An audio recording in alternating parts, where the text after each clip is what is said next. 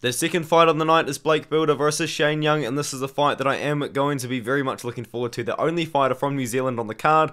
I'm from New Zealand, as you guys may or may not know.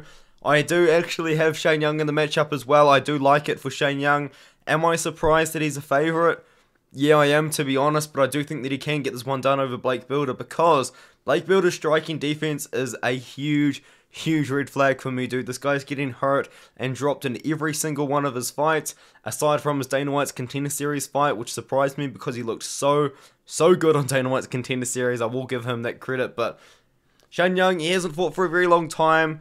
I'm really trusting the fact that he's been making improvements since then, defending that, improving on that takedown defense, you know what I mean? He doesn't have the best takedown defense, but he does get up pretty quickly. He's a very good striker. He's a better striker than these guys that are hurting and dropping Blake Bilder in all of his fights, man. So I've got to go with Shane Young here. I do think he's going to find the knockout on Blake Bilder. It's a very winnable fight for both guys, though. I feel like it's a good comeback fight for Shane Young because they're giving him a guy that is hittable, but it's also a good fight for Blake Bilder because they're giving him Shane Young, who potentially could just be a stepping stone for Blake Bilder to build up into a pretty good prospect, albeit he is 32 years old. So I'm still going with Shane Young. I do think he finds a KO over Blake Bilder.